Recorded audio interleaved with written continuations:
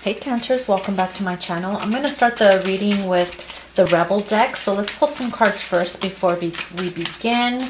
Let's see, we have Rebel, because fuck it. There's something that you are rebelling against. Maybe you're becoming rebellious because of all the bullshit that you have to deal with, and it could make you turn that way. Or maybe you're just not giving a fuck anymore.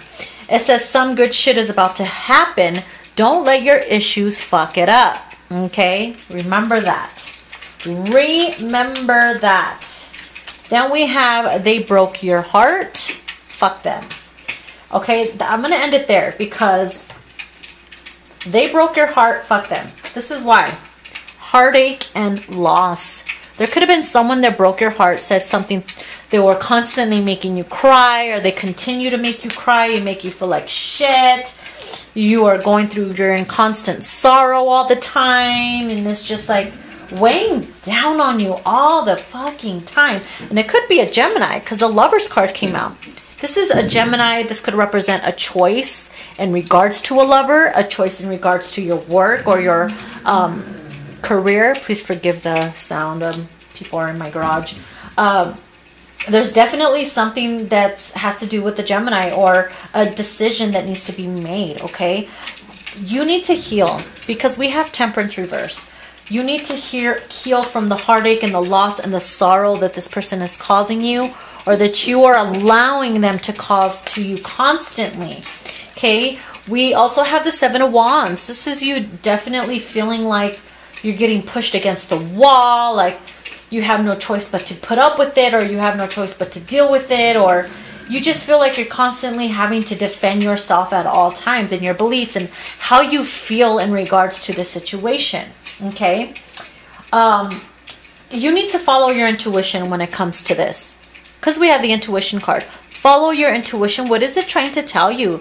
This is screaming red flags all over the place. Are you tired of dealing with the same scenario over and over and over again, and you just keep finding yourself in sorrow, okay, heartache and loss, continuing to lose battles, or feeling like, you know, you have to defend yourself and this and that, and you're the victim here, and it's no, you are continuously fucking allowing this to continue, okay? Yeah, I'm telling it like it is because you need to hear it, okay?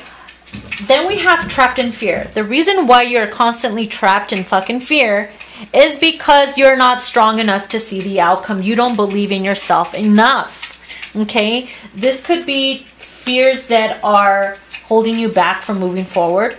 This could be fears, stuck in fears of saying, oh, if I leave, I'm not going to be good financially, or I'm not going to find love again, or I'm going to regret it. And all these fears and doubts start going into your mind, and it just keeps you stuck, okay? It stresses you out.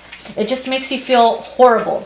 You got to remember, okay, with the Master card, you control your fears. You control that. You can switch it up at any time. You are the master of your own motherfucking destiny, okay? Remember who the fuck you are. Fix your crown. You're the master. You can change things. You co-create things. You can keep living the same life over and over again in sorrow because you're allowing it, okay? Something good's about to happen just like it says, okay? Don't fuck it up with your issues. This could be a huge issue that you're dealing with, that you've been constantly dealing with, and that's what fucks it up. Do not block your abundance because you're dealing with the same fucking shit. When you feel, okay, when you're in sorrow and stuff like that, and you're constantly finding yourself having to heal and heal and heal and stitching yourself up, like the girl from Nightmare Before Christmas, Sally, always having to stitch yourself back up. You gotta remember, when you feel this way, you feel like, okay, why am I alive? What's my purpose in life? And why do I need to exist? And you start questioning your existence. That's why the existence card is here. You got to remember, you're here for a reason, but there's something clouding your mind. It's clouding your everything because you're focusing too much on an outcome, on a person, or a motherfucking situation that you're not letting go of. Okay? You got to let go, let flow. This is why you're constantly stuck in the same scenario. Okay? It's you, not the person. because you're allowing it. They think it's okay, so they keep doing it. Or the scenario, whatever it is that you're dealing with. Same shit over and over again. But that's your fault. Because you're allowing it, okay? Remember, you're the master. You decide what your destiny is. Nobody else. You have that power, okay? And the only thing holding you back is fear. And that's keeping you stuck and trapped, okay? You are here for a reason. You were born to exist. You have a calling. You have a reason here, okay?